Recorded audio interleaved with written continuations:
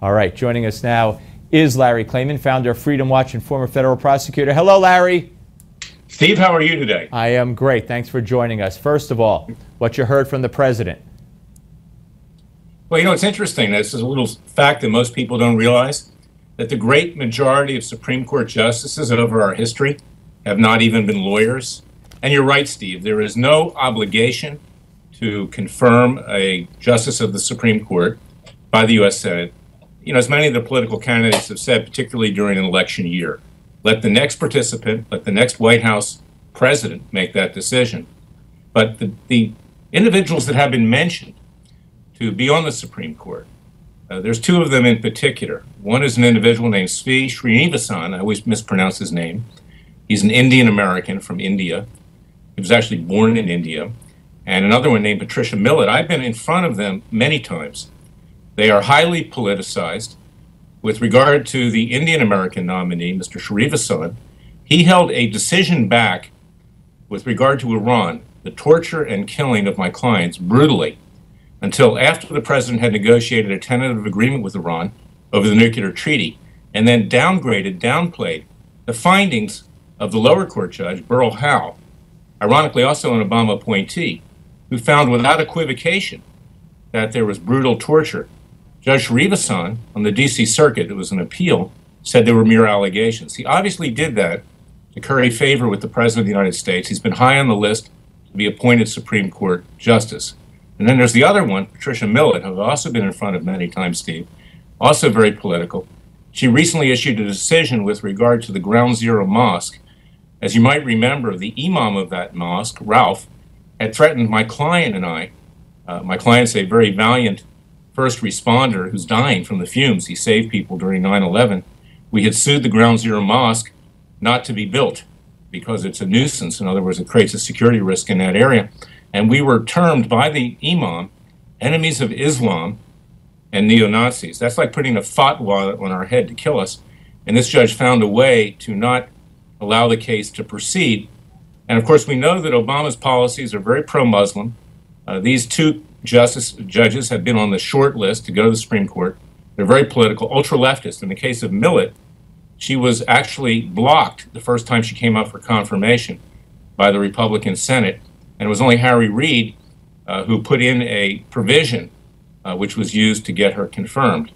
So you're saying they're the two choices that you're talking about, very, very political. And he said there, no, I'm not going to nominate a moderate.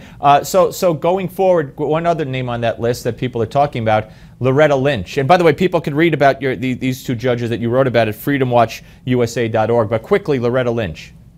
Well, Loretta Lynch is the Attorney General of the United States. She's obviously taken actions on behalf of President Obama, which are very racially divisive. She's investigating virtually every major police department in this country, putting them under the watch of the U.S. Justice Department on allegations that they discriminate against African Americans. She, like the other two, highly political. I think she'll probably be the nominee because what Obama's going to try to do is he's going to try to help Hillary Clinton by putting a African American, a female, as a nominee, and then having the Republican Senate block it until the next election.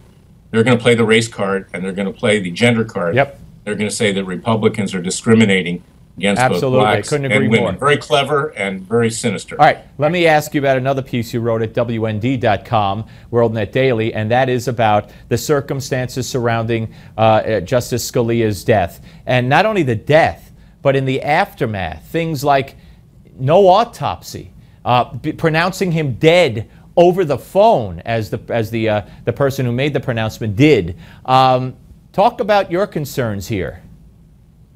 Steve, we don't know if there was anything untoward or not, but clearly it needs to be investigated. It's very mysterious, and that's what I said in the press release, that he dies in his sleep with a pillow over his head. Now, I'm not saying that anyone's responsible for this, but you need to have an autopsy. Now, the family obviously has the right to make its decision, but Justice Scalia was such a patriot. He was such an American hero. He was so, you know, in terms of stature, he was up there equal to the president or Speaker of the House in many ways. Is that I believe the family should allow for an autopsy. There may have been something that happened here that's untoward. I'm not saying this is the Pelican brief of John Grisham, where a Supreme Court justice was killed just for the reason to get rid of him, so he couldn't make a major decision. But this needs to be looked into. You know, in this country, we live in a fantasyland Pollyanna world. We have never indicted or convicted a president. And just recently, the state of Israel indicted and convicted former Prime Minister Ehud Olmert. And he went to jail. Prison. Yeah, he's in jail. We just pretend bad things don't happen in this country. And they do.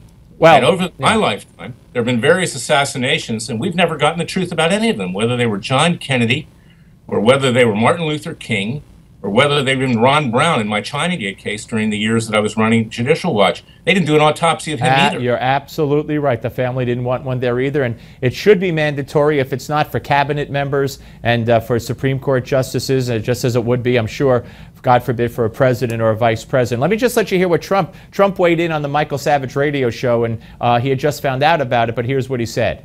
It's a horrible topic, but they say they found a pillow on his face, which is a pretty unusual place to find a pillow. I can't tell you what, I can't give you an answer. You know, usually I like to give you. Right, he couldn't, because he didn't know enough about it at the time. So what do you think will happen? You're calling for a Warren Commission-like investigation? Well, I don't know what we want the Warren Commission, because they covered up Kennedy's death. But we want an independent evaluation done by perhaps an appointed independent counsel, not by the president, but by Congress, to look into this. Justice Scalia is too important a person in our history to let this thing go. And I hope that his family, they used to live near me in Virginia, will agree to this, because the American people deserve an explanation. Absolutely. Here. Larry, great to talk to you, sir.